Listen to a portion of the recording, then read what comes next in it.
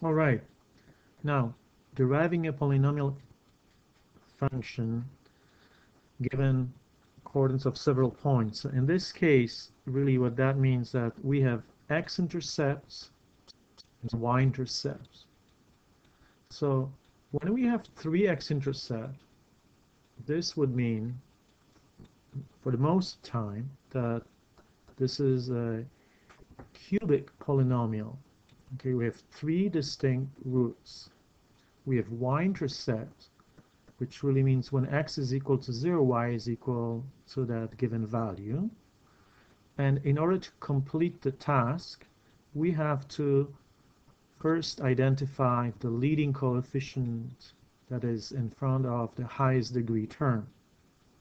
To do that, we will take advantage of the x-intercept, the y-intercept. So when x is equal to 0, y is equal to 15. So the general equation of that polynomial function that we're looking for can be written in factored form. So this is an expanded form, but we want to do it in factored form, which is way more convenient for us. Okay, so first find the leading coefficient a.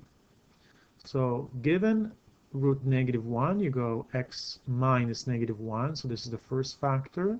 The second factor, x minus 3, and the last one, x minus 5.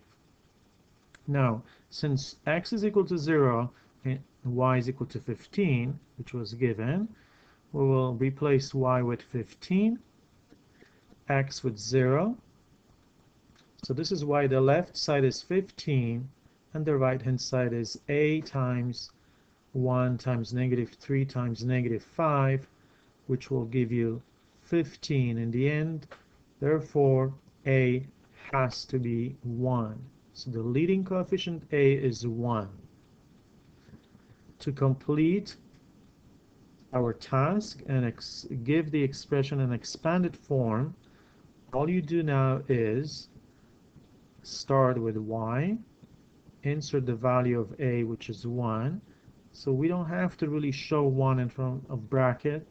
It's not a mistake, but it's redundant to say times 1. But if you really want to see it, go for it.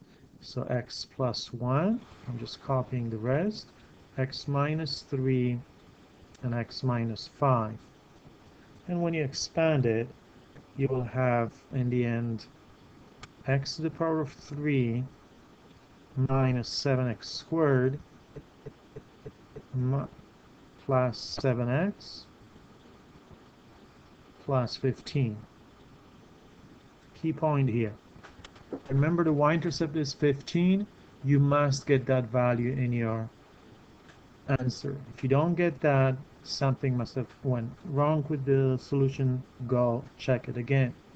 Leading coefficient a is 1, therefore there's no reason for added value in front of x cubed other than 1. Okay, now another quick example. Find the equation of a polynomial function giving the following. X-intercept. So x is equal to -1. This time order 2. Which means it is repeated twice. And then we have x is equal to 3 and x is equal to 5. When we don't mention that this is order 2 or any other order, then the assumption is this is order 1. So this is just one occurrence for 3, for 5, but 2 occurrences for -1.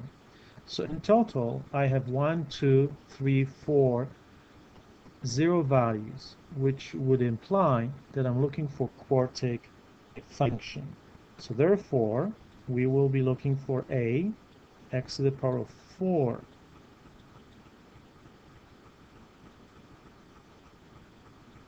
plus dx cubed cx squared plus dx plus e.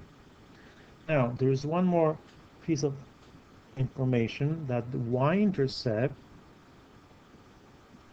was given is when y is equal to 30. Without that, it would be rather difficult to pinpoint exact equation. Okay, so we have enough information. Now, again, the strategy here is to come up with factored form of that equation that we're looking for. So y is equal a, its leading coefficient that must be always there. So order 2 for x minus 1, so I go x minus -1, which will be x plus 1 squared. X minus 3 times x minus 5. Okay, this is amazing. Now, usually, when y-intercept is given, we need to incorporate that in our solution. So this would mean that x is 0, and then y is equal to 30. So as in example above, we will do the same thing. So the left side is 30, and you're finding coefficient a, when you go 0 plus 1, 0 minus 3, and 0 minus 5. So when you expand that, you're going to get 15 times 1, which is 15, left side 30. So a must be 2. Okay, so that's the leading coefficient. A is 2. Putting it together and resolving. So maybe I'm going to block off this section and let us start with y is equal to, remember, a is 2. We must show that. And factored form, x plus 1 squared times the remaining binomial. So when you do that, you have a lot of work to complete here. So quickly, I'm going to give you some hints. When I have the binomial squared, take advantage of the formula, or quickly do this on site, and in the end, you're going to have x squared plus 2x plus 1. This trinomial now will be multiplied by this product of two binomials. So you can also do x minus 3 times x minus 5 on side. And that's going to give you x squared minus 8x plus 15. Okay. So when you expand it, now you're going to multiply two binomials. So just key point here. Constant value 1, 15. So 1 times 15 will give you 15. With that existing value of 2 in the front, you must get 30, which means things are looking good. Okay, so when you expand it, I'm not going to do this here. Not enough time, too long video. So in the end, you will get, when you do the exercise on your own, you should get 2x to the power of 4 minus 12x cubed plus 44x plus 30. See, 30, it's the confirmation here. Coefficient of the leading term is 2, so there you go. And the remaining part is just whatever that happens to be. Now, there is no second degree term here, which is fine. You don't have to have them all the time. As long as I have the highest degree term, then I know that my equation represents a quartic polynomial function. So thank you for watching this video, and next video we'll do division of polynomials. See you next time.